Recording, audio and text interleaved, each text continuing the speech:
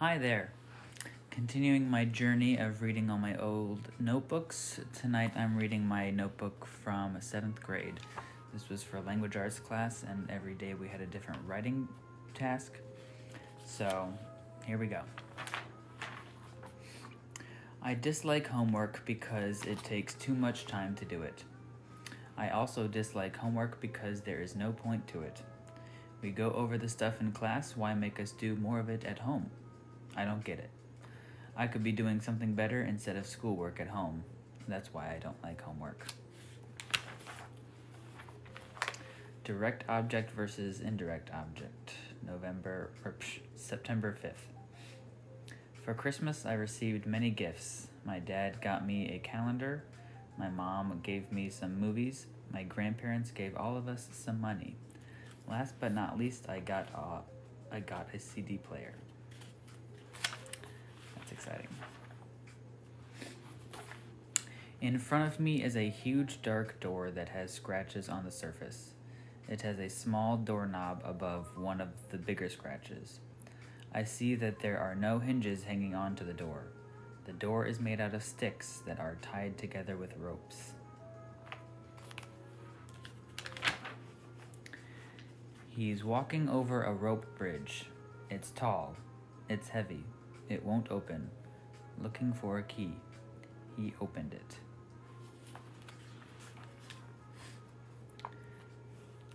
Okay. Showing a person.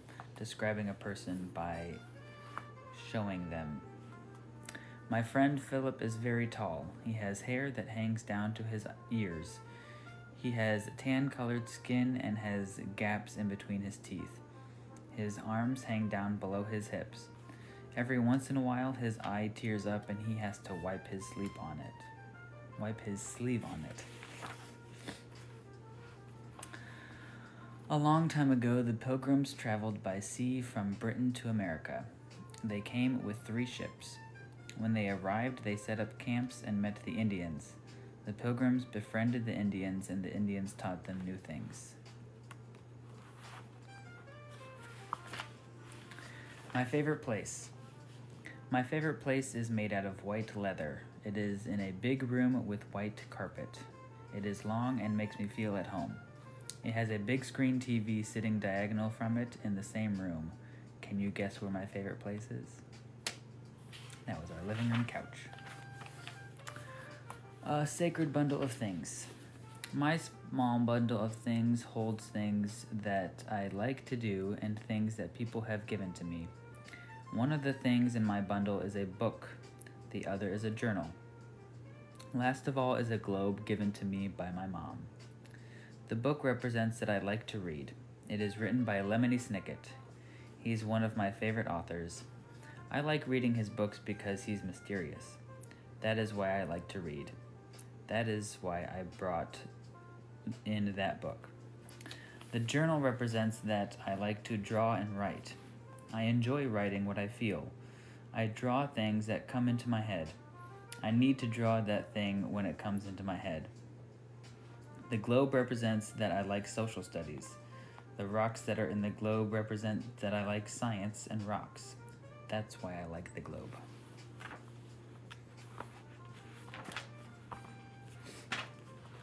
Voice. When me and my butler Dubert were walking in the park, I heard a smush. I lifted my $500 shoes and saw some poo.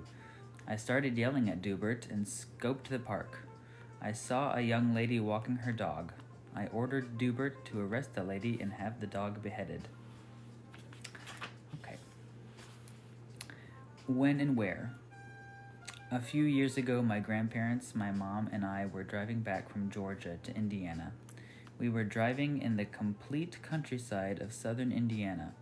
We were riding in my grandparents' van, sitting on the leather seats. I was wrapped up in my blanket, taking a nap. My grandparents were in the front and my mom was sitting in the seat next to me. And then, boom! There was a huge crack of thunder. I jumped up from my seat, clenching on my stomach. I looked out the window and saw clouds forming above. Huge flashes of lightning were touching the ground a few miles ahead. It began pouring down rain in sheets. My grandparents turned on the radio. It said that there were some tornadoes a few miles away from us. I hopped under my blanket and prayed over and over again. I thought I could hear a tornado coming. I kept praying. I looked out the window again and saw the clouds moving rapidly in circles. I was very scared. I went under my blanket again and prayed some more. I shut my eyes for 5 minutes, it seemed like. When I opened my eyes, I looked out from my blanket and glanced out the window.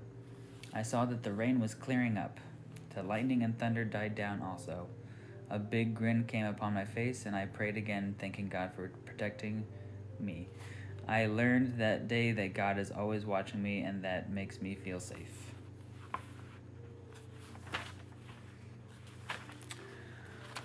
Many horrible things happen at shopping malls. These things are usually caused by teenagers who are not supervised by their parents. Teens can sometimes go crazy when they aren't supervised. Acting like this can lead to bad situations. They will have to pay the consequences if they act up. 7th grade me going on a rant. Okay.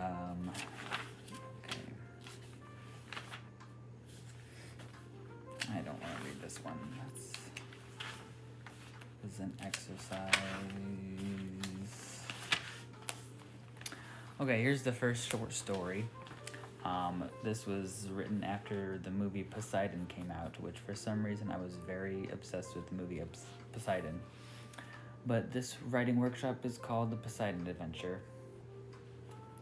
As the guests aboard Poseidon prepared for the new year, if it was lighting a fire in their suite and enjoying a cup of hot chocolate, or if it was attending the party held in the cruise ship's ballroom, Mother Nature was rapidly plummeting towards them.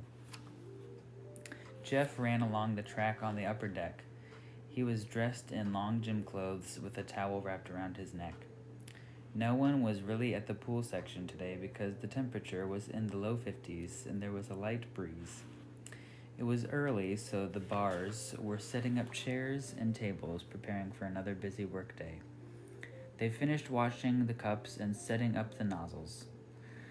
Jeff stopped at the main pool section. He rested himself on one of the glass gates looking out into the horizon. He gazed at the beautiful sunrise and said to himself, "It's going to be a good day." Then he continued jogging. Madison Walker was gently pushing her 8-year-old son Ryan on his arm so he would wake. He opened his eyes and greeted her with a smile. "Good morning, Mom," he said. "Time to buy you a suit for tonight, sweetie.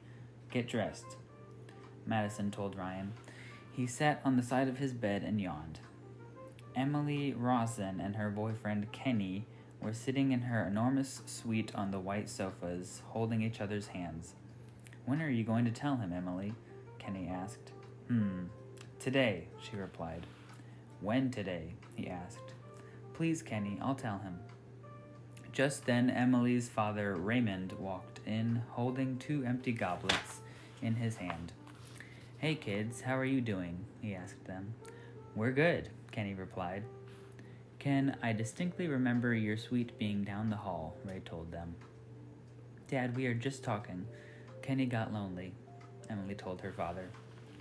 "Emily, I'm just saying that I don't feel comfortable with the 2 of you in here by yourselves at your age." "Dad, I'm over how you lecture us like this. Just because you are mayor doesn't mean that you have control over me. I'm 22 now," she yelled. She stood up and ran to her room and slammed the door. Kenny turned around and exited out of the suite.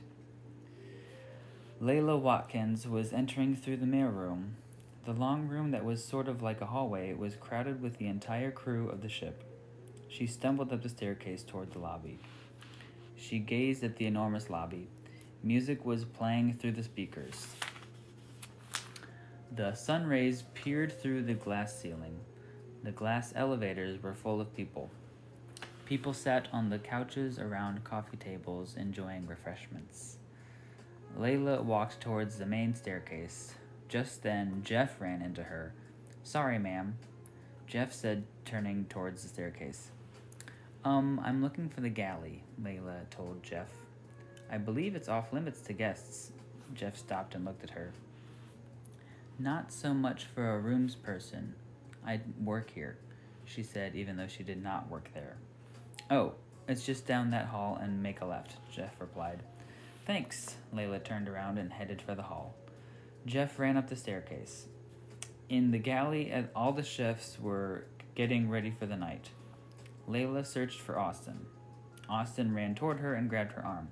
Layla, you were supposed to stay inside, he lectured. I know, but that room is so stuffy, she said. I could lose my job for sneaking you on this boat. You asked me if you could come aboard and I let you. So promise me you will stay inside. He stared at her with a serious face. Okay, she agreed. Then Austin kissed her on the cheek. Chapter 2. It was near midnight. The captain was giving his New Year's speech on the stage of the ballroom. Everyone was seated at the tables waiting for their dinner. Some people were enjoying or not enjoying a game of poker or blackjack on the balconies of the ballroom. They were all ready for the new year, but they were not prepared for what was coming their way. Poseidon, he was the god of the sea, the captain recited. He built his home on the bottom of the sea. In nearly an hour we will celebrate the new year. What better way to celebrate than on the greatest ship ever? May you have clear sailings for all your years to come. Everyone cheered as the captain finished his speech and exited the stage. Then Fiona, the ship's performer, entered the stage and began to sing. The band began to play along to her song. Raymond was playing a game of poker. One of his opponents was Jeff. He was enjoying a cigarette while staring at the enormous pot sitting in the middle of the poker table. Then he looked at his cards and doubted himself. Sitting next to Jeff was a man named Lois. He was wearing a corny tuxedo and he had a short little mustache just over his upper lip. Lucky Lewis never loses a game, Lewis said to himself. Then he looked at his cards and gave out a sigh of depression. I fold. Raymond picked up his glass full of champagne and poured it into his mouth. Then Emily walked over to him. She was with Kenny. Hey, Dad, we're going to head over to the disco, she whispered in his ear. All right, he replied. Ryan Walker was playing his PSP. He was dodging people as he walked, but most of his focus was on the game. Jeff was counting the poker chips in his hand when he ran into Ryan. The poker chips scattered over the floor and the PSP fell toward Jeff. Jeff picked it up and Ryan picked up the poker chips. They switched the contents and then Madison came over to Ryan. What happened here? She asked. I wasn't watching where I was going, Ryan recited. The captain wants to talk with you, Ryan. All right, Mom. I'll be back before the countdown. Jeff stood up. Him and Madison talked for a while. At the disco, Emily and Kenny were dancing closely. The lights were flashing and the disc jockey moved to the music. Layla walked in and grabbed a New Year's hat. A few minutes later, Fiona stood on the stage. She began the countdown. 10, 9, 8, 7, 6, 5, 4, 3, 2, 1. Happy New Year. Everyone cheered as balloons and crepe paper fell from the nets on the ceilings. They cheered for joy and took sips from their goblets. But on the captain's bridge, something else was happening. One of the co-captains came in singing Auld Lang Syne and was wearing a New Year's hat. Quiet! Quiet! The main co-captain shouted at him. The whole bridge became quiet. Something's wrong, he said. Chapter 3, which is underlined in a bunch of colors for some reason. The guests were cheering. The captains on the bridge are confused. The main co-captain grabs his binoculars. He looks over the right side of the boat. Something was going terribly wrong. No!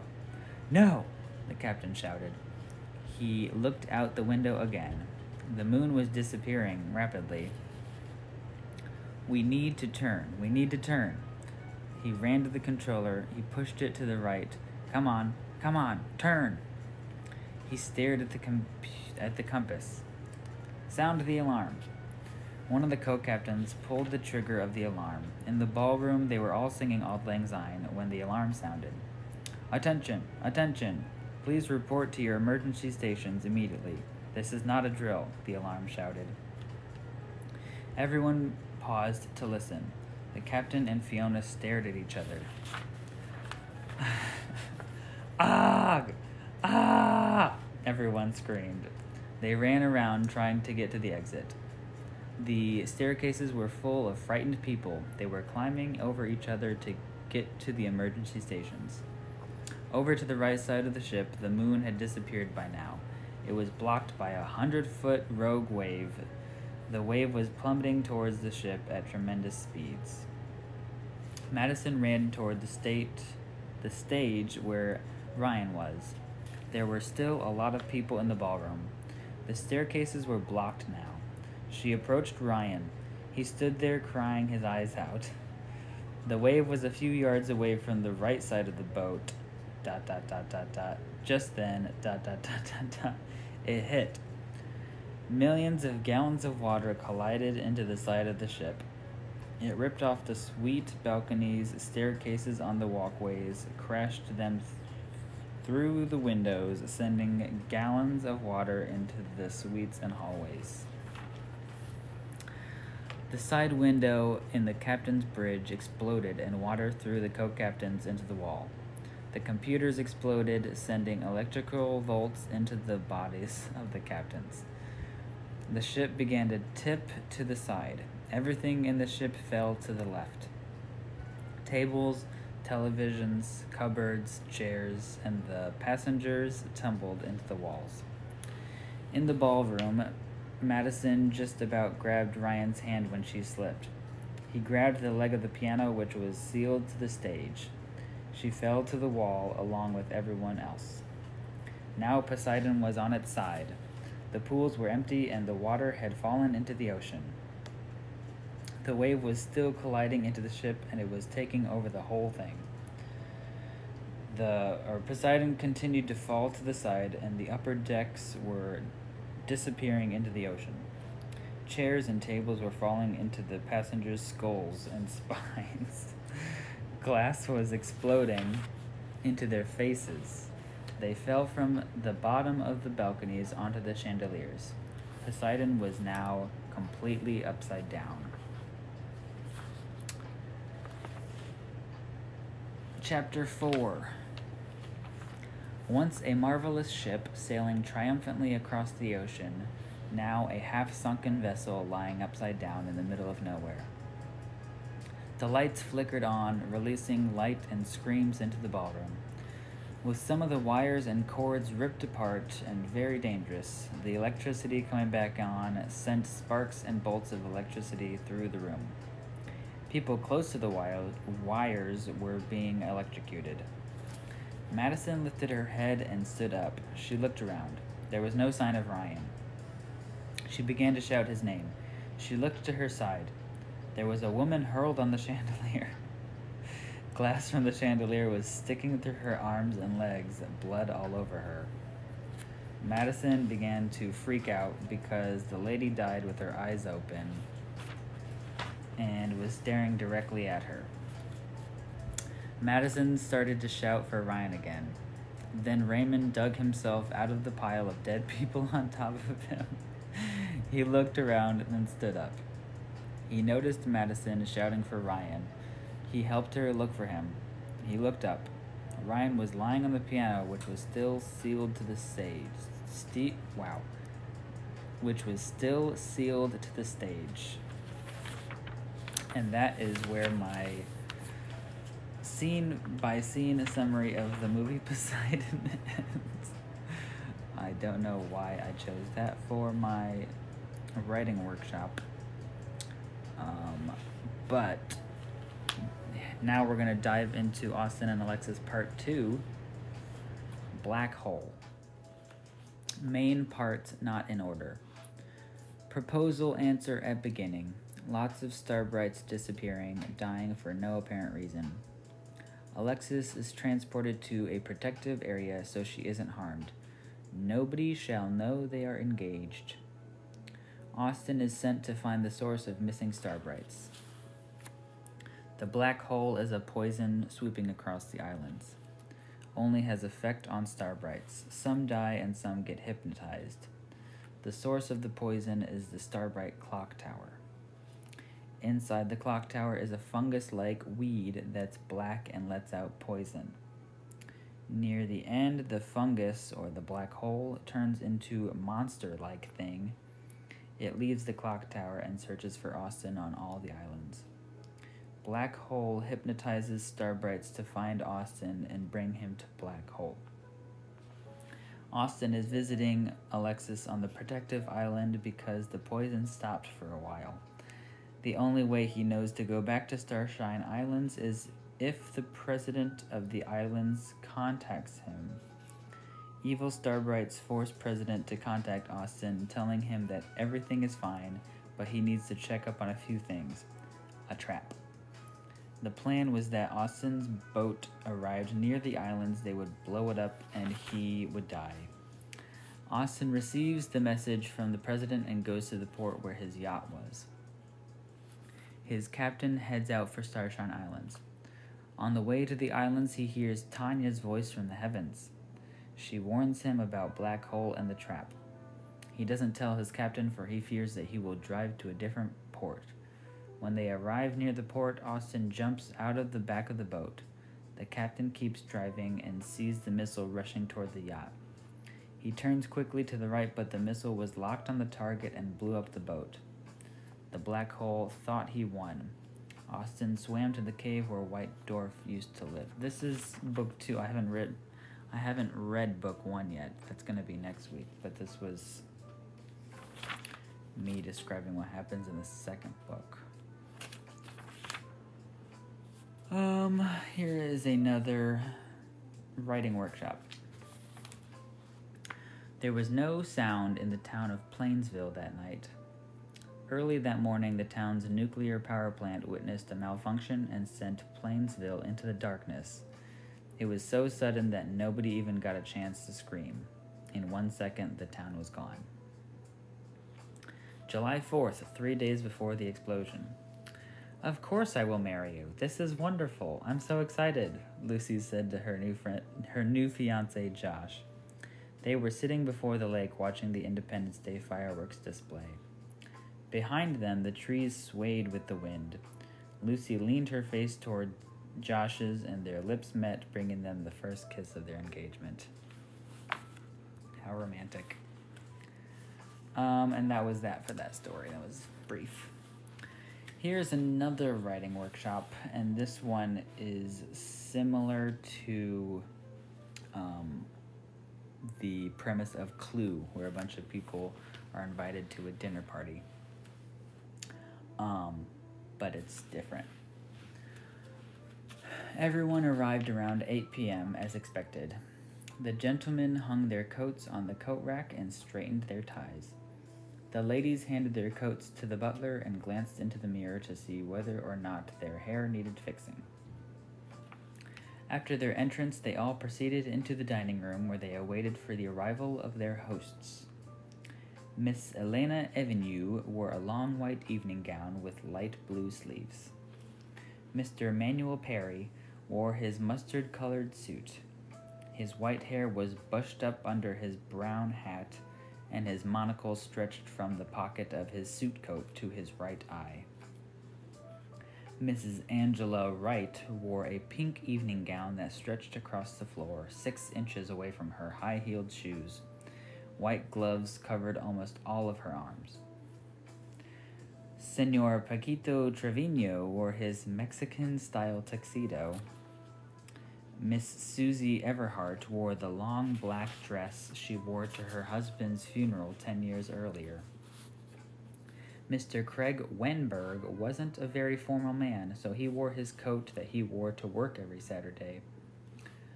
"Como se llama, señor?" Senor Paquito asked Mr. Manuel Perry, who sat in the chair to his left. "Pardon?" Manuel replied. "Como se llama?" Paquito repeated. "Excuse me, but I do not understand what you are asking." "Como se llama? Nombre?" "He means, what is your name?" Mr. Craig Wenberg told him. Oh, sorry. He turned and looked at Paquito. He stuck out his right hand. Mr. Manuel Perry, nice to meet you. What's your name? Mi nombre? Paquito asked. Yes, Mr. Perry replied. Se llama Paquito Trevino. Dinner is served. The chef came through the kitchen doors. He went back through the doors and came back with a tray full of plates. For our appetizer, we have a very divine French soup from, well, you know, France. Do you think it's polite to eat when our hosts have not yet arrived? Miss Angela Wright asked. She didn't care much about soup. They're the ones who invited us here, then did not show up. We should not think twice about eating without them, Miss Elena replied with her very heavy French accent. What I hear is that they got stuck in the nasty weather, Craig replied to Elena's comment. There was a loud crack of thunder. Speak of the devil. The chef finished handing out the soup. I will be back when you finish your soup. He walked into the kitchen. Angela stared at her soup. She looked away from the table at the decorations around the room. Mouse! Donde? Paquito shouted. Over by the vase, she replied frantically. Where? Elena asked again. I don't see it. Manuel stood up. Donde es raton? Craig stood up and walked over to the vase. He lifted his foot and brought it down on the mouse. He lifted his foot again and there was a loud squeak. It's only a chew toy for a cat. He turned around and went back to his seat. I am truly sorry. I've been a bit jumpy around rodents ever since my husband died of rabies. Angela apologized. She continued staring at her soup. So, Paquito, do you speak any English? Manuel asked. Ingles? No, I speak a very weak English. Excuse my accent, Paquito replied. Why don't we go around the table and introduce ourselves? Craig asked. That sounds like a good idea, Angela replied. Why don't we start with you, Paquito? Craig implied. Me don't see why not. Wow, okay. Me trying to write for Paquito. Paquito stood up. Me llama es Paquito. Me just come here from Mexico. Do you have a green card? Elena interrupted. Paquito stared at her. Como? Green card. The card you need to come to America. It's green. Oh, green card. Si, me have a green card, Paquito said nervously. You may continue. I apologize for the interruption, Elena apologized. Gracias. Me used to have a familia. They died in a bad fire. No problemo. I am happy the way I am. Gracias. He sat down and continued slurping down his soup. Manuel, Craig implied, do you wish to go next? Manuel stood up. Good evening. My name is Manuel Perry. I live in New York City, New York. I once had a wife, Sandra. She was hit by a trolley while walking across the busy city streets. It was many years ago. That is my story. He sat back down. Craig stood up. My name is Craig Wenberg. I live in South Bend, Indiana. I have never been married. My family... What? My family was My family was brutally shot in our basement when I was away at summer camp. What? He sat down.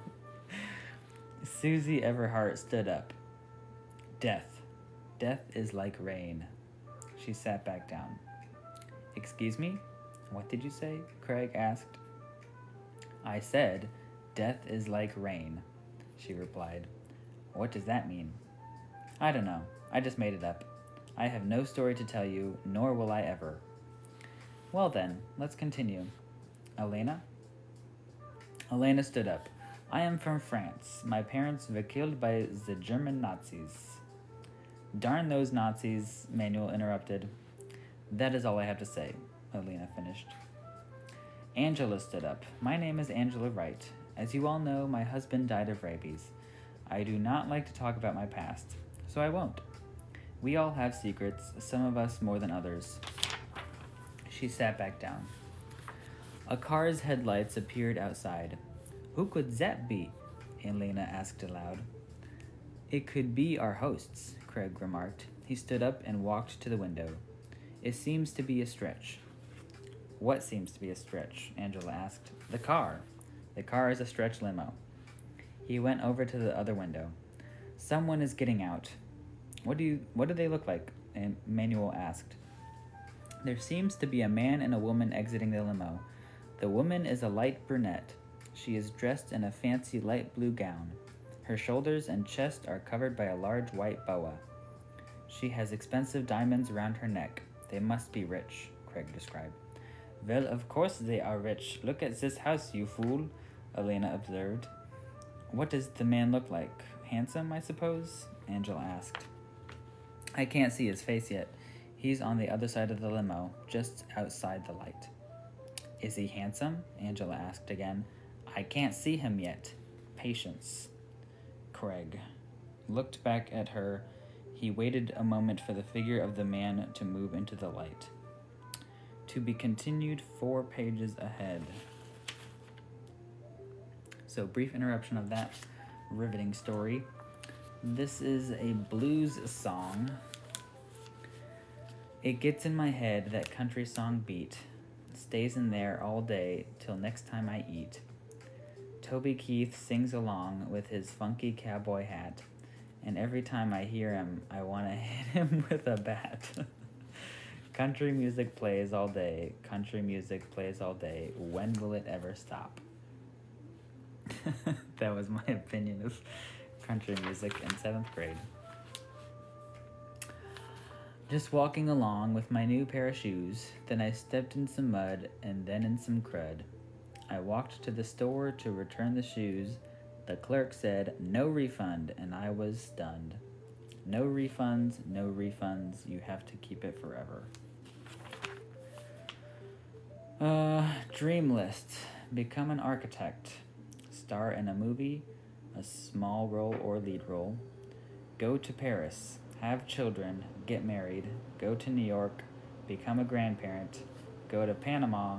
See the Taj Mahal. And direct a movie. Not in that particular order. If all of my dreams come true, I will live in a house I designed myself. I will have a family and memories of all the places I've seen. I will cherish the moment I became a grandparent and tell my grandchildren of the time I was in a movie, directed one, going to all the places.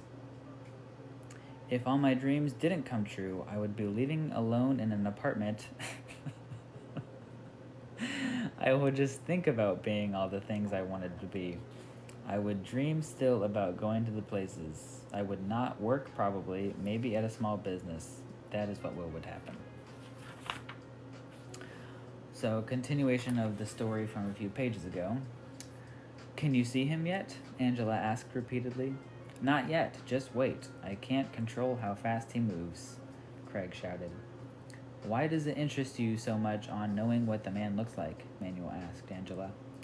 It's just I've been single for the past few years, and I'd rather sit at a table with a handsome man than a man with such filth as Chico over here. Pfft, that's mean. She pointed over to Paquito. Paquito, me llamo Paquito. Paquito sneered at Angela.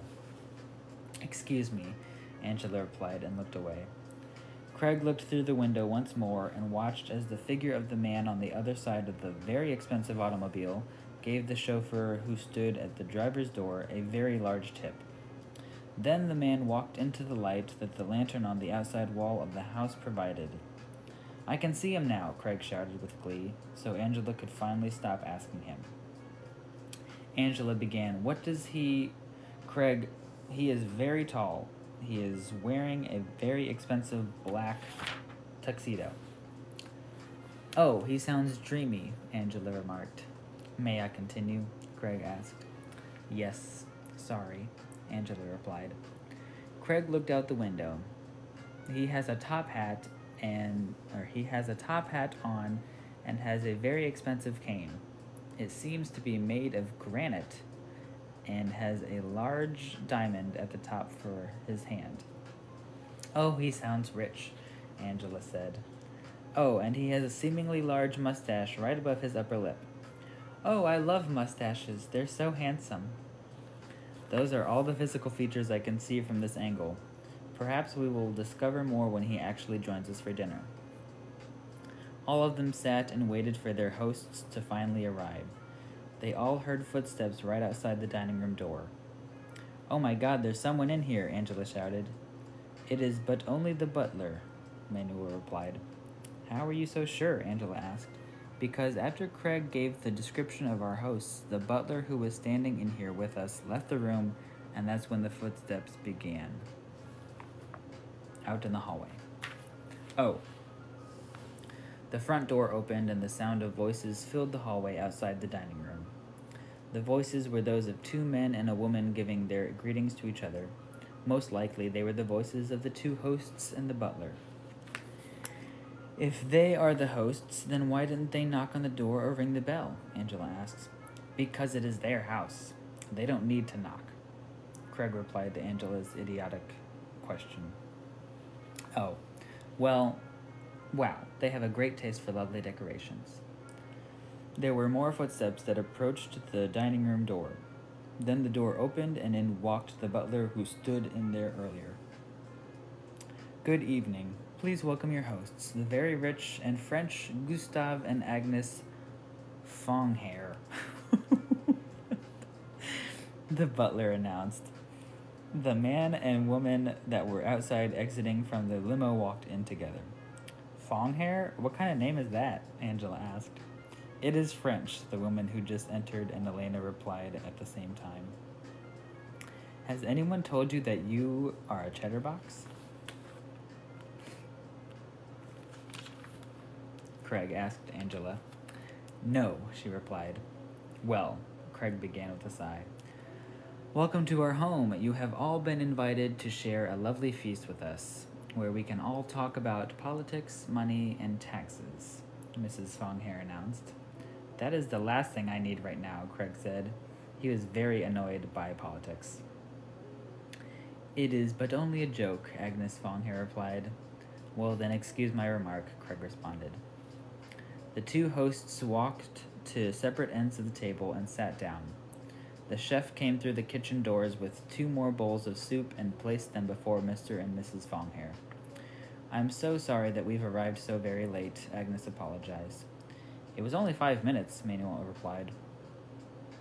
Angela sat at the end of the table that Gustave Fonghair sat at.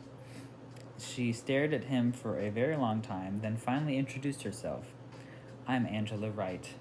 I think you are very handsome. Excuse me, Agnes exclaimed. Oh, it's all right, Agnes. I hear it almost every day while I'm walking the streets of New York. Oh. It's going to be continued in a minute.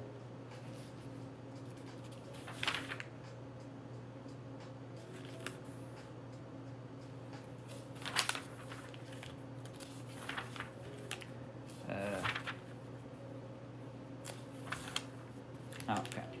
Continued. I'm quite used to it by now, Gustave remarked. You hear it every day? Agnes asked. Yes. You have never told me that. Don't be jealous, dear. It is only lonely girls who say it. I would never leave you for them. Oh, all right. I apologize for the small fight, everyone. Those things happen quite a bit once you get older and still sleep with the same person. Agnes apologized. She finished her soup and pushed it away from the edges of the table. Gustave slurped the last of his soup out of the spoon and placed it on the bowl. He then pushed the bowl away from the edge of the table. Out of nowhere, Angela dropped her spoon on the floor and announced, Oops, I have dropped my spoon. I'll get it for you, miss. Gustave leaned over to get her spoon. No, I can get it myself, Angela shouted. Gustave sat back in his chair. All right. Angela leaned over the side of her chair and grabbed the spoon. She began to lift herself back to the chair, then placed her hand upon Gustave's right knee. Excuse me, Gustave said loudly. What is it? Angela asked. May you please remove your hand, please? Oh, yes, I'm sorry. And where was her hand placed exactly? Agnes asked Gustave as she stared at Angela with an angry look. Only above his knee, Angela replied. You aren't the same as those lonely women in New York that make that comment. Wow, hold on. You aren't the same as those lonely women in New York that make comments to my husband. You're worse than all of them. Now, Agnes, don't be too harsh on her. She probably just needed to place her hand on something to push herself back into the chair, Gustave replied. Fine, but if anything else happens with you and that girl, I swear, Nothing will happen, Agnes, Gustave said. What is taking the chef so long in there? Craig asked. I'll go see. Gustave stood up. Chapter 2. The First Killing. Gustave walked toward the kitchen door. He walked through into the kitchen. He looked around for the chef, but the only odd thing he saw was that the window on the far wall was broken. There was no sign of the cook. Gustave looked in the pantry and the freezer and out the back door. He began to walk back to the kitchen doors when he heard the back door open slightly. He looked behind him and there was a man dressed completely in black holding a butcher's knife. The man closed the door behind him and locked it. The man walked toward Gustave and swung the knife. The blade pierced the flesh of Gustave's arm and he fell to the ceramic tile. Gustave stared at the man's face as the arms of the man lifted into the air and then were brought back down, throwing the knife into Gustave's chest. He died instantly. After 5 minutes of waiting for Gustave, Agnes stood up and walked into the kitchen. There was a loud scream. Everyone stood up and walked into the kitchen. Agnes stood by Gustave's dead body and cried as she watched his blood seep out of the gouge the knife made. What has happened? Agnes shouted in horror. He's dead, Angela shouted. Maybe he's just wounded, Craig implied. He got down on the floor and checked for a pulse in Gustave's neck. Why couldn't we hear anything? Angela asked. Gustave was never a man to scream when in dangerous situations. If it was a person threatening him, he would try to negotiate, Agnes answered. He's dead, Craig announced quietly. No! Agnes cried, falling to the floor. She lay beside Gustave, trying to force life back into him. No, no, no, why? Why did this happen? Angela stared at the dead body of the rich man and began to weep heavily. She wept with sadness, for she had fallen deeply in love with the man. Also, she cried with joy, for if she wasn't able to be married to the man, nobody should have. It was one of you, wasn't it? Agnes shouted.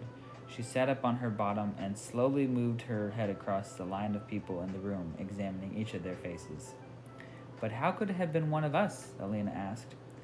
We were with you in the dining room the whole time. He was in the kitchen. I guess you're right, but who could have done this? Agnes cried. We don't know. All we know right now is that the person who did kill him used a butcher's knife, Craig said. How do we know that? Manuel asked. Well, there's a butcher's knife lodged right into the chest of the victim, Craig said, realizing that Manuel was a little slow. Oh, Manuel responded. Maybe the cook did it, Angela shouted. You're right. Agnes quickly stood up and ran to the back door, not realizing that it was locked. She tried to turn the handle and then said, But it's locked. He couldn't have locked it from the outside after he's escaped. A heavy wind blew into the room from the kitchen window, or from the broken window. The window, it is broken, Alina shouted. Craig ran to the window and stared into the black pits of the night sky. I think I can see the far wing of the house. That's where the bedrooms are, Agnes announced. Are there any outside lights on that wing of the house? Craig asked. Yes, there are. I'll go switch them on. Agnes ran out the door which led to the front hallway. She ran to the entrance of the rear wing of the mansion. She flipped the switch to the outside lights on, then ran back to the kitchen. Back in the kitchen, now I can see the whole outside wall of the wing, Craig shouted. What do you see? Agnes said as she walked back into the room. One of the top windows is open. He waited a little while until he saw an object coming out of the window. There's a man! There's a man coming out of the window!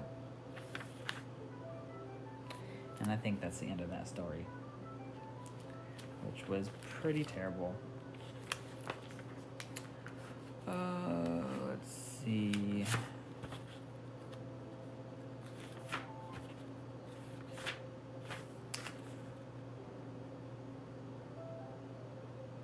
Okay.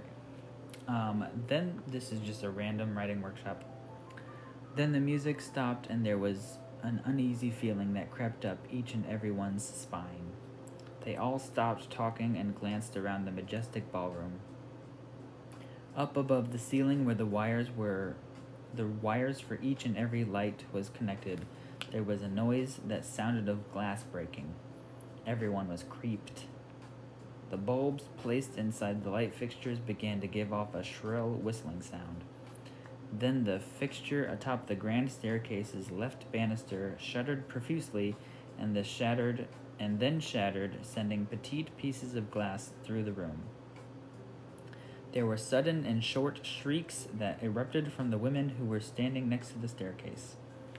Following the explosion of that single light fixture came several more. First, the fifth light that hung above the stage where the musicians sat in confusion. Second, some of the lamps hanging on the wall shattered. Bulbs began to explode more rapidly until the guests could not jump every time one of them exploded. Less than a minute later, all of them had shattered, all except for the massive chandelier that hung over the middle of the dance floor.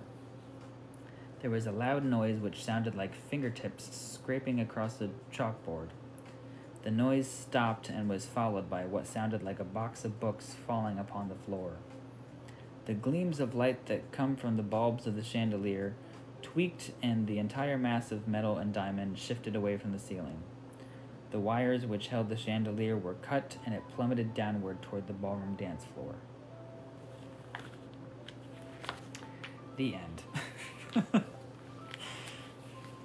Alright, the story of Odorous and the Smelly Plant. Odorous was born and lived at the rocky base of Mount Olympus. His home always would smell of flowers and many other things that smelled nice. This was because his wife was Aroma, the goddess of, aroma. One day, Odorous was tricked by one of the Titans to capture Cupid, Aphrodite's messenger. Odorous, being the fool that he was, agreed to capture Cupid. The next day, Odorous snuck up the side of Mount Olympus.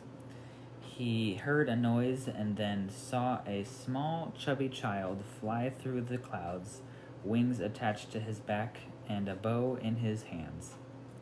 Perfect, Odorous rejoiced in his head. He snuck up to the flying child and jumped, trying to snatch him in his hands. Cupid let out a wail and immediately flew to Aphrodite's part of Mount Olympus. Cupid reported Odorous's behavior to Aphrodite. Wow.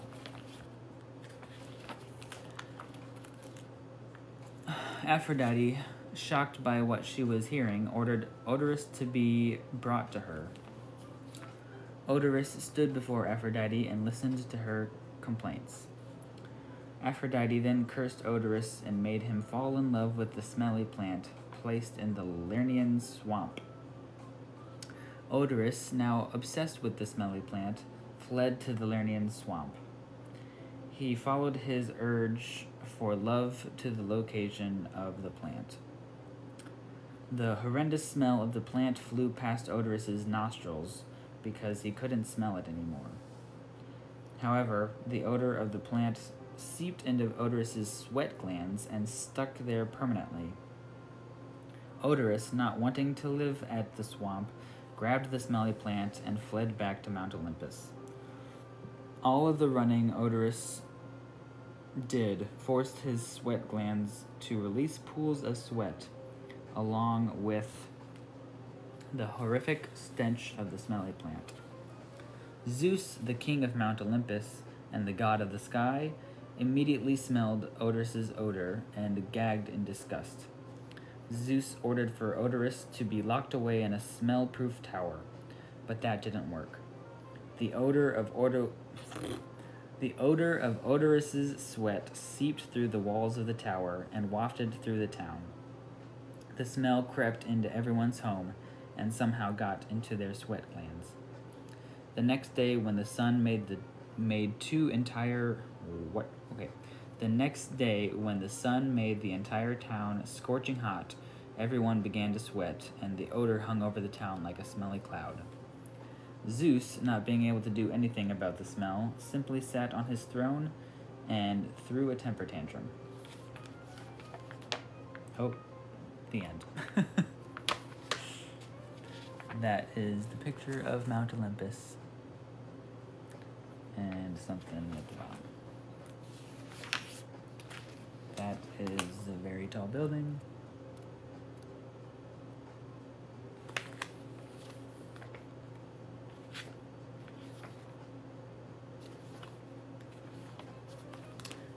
Here is a poem called If I Was Homeless.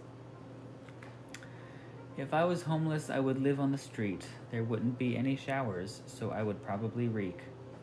People would probably stare as I begged them for money. Some days would be rainy, some days would be sunny. The end.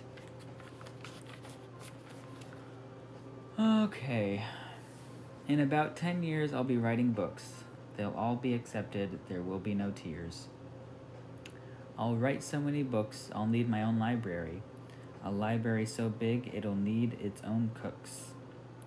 I'll be living in a mansion all by myself. If there ain't enough rooms, I'll get an expansion. Sooner or later, I'll get a wife to have by my side. Even if anything goes wrong, we'll be together for life. We'll travel together whenever we want. We'll be happy every day, no matter the weather. I'll be so rich as Bill Gates. I'll be so rich I won't even need to try.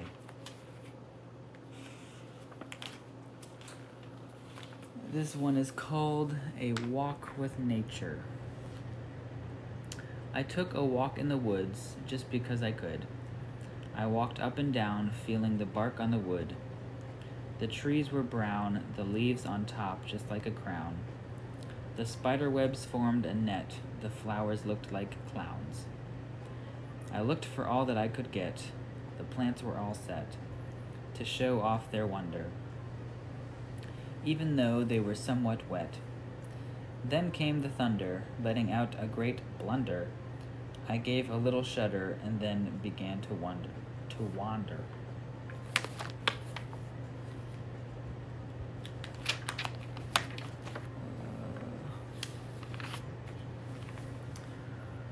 When I was 2 and my sister was 4, we dropped our diapers onto the floor.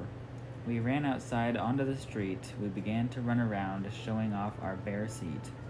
When people would walk out to do their morning work, their eyes were bigger than baseballs, and they did not give us their usual smirk.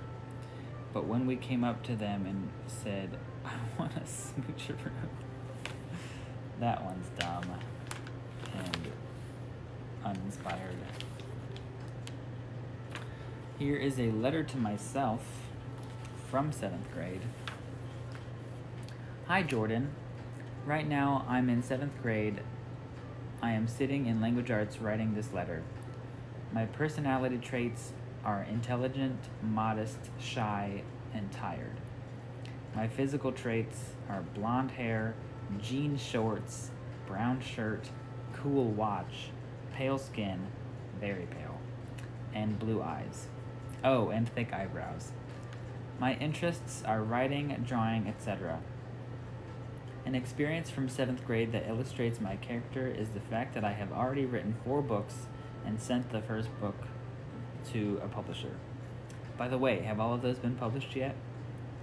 An experience from 7th grade that illustrates my weakness of character is the fact that I hang out with the wrong friends and some of their trash talk and that kind of stuff is rubbing off on me. I really miss my friends from Indiana. You still talk to Philip, right? My best memory is when I finished my first book. My worst memory is when our church did Boxland and I was sick for 4 days. Remember that? The ways I want to improve are dumping my current friends and finding ones that are Christians like me. I also want to grow a little taller. Have fun graduating. Jordan Summer, 7th grade, May 21st, 2007. P.S. You're still going out with Anna, right? Oh my goodness. That might be the end of this notebook. I think it is. The rest are just blank pages. So that was my notebook from 7th grade for language arts with a lot of writing workshops. At that time, I was writing a book series and finished 4 out of the 6 books. So my next few live sessions are going to be reading those books, starting with Austin and Alexis Part 1, and I will read that next Saturday at 7. So thanks for joining me and reading my 7th grade books. Oop.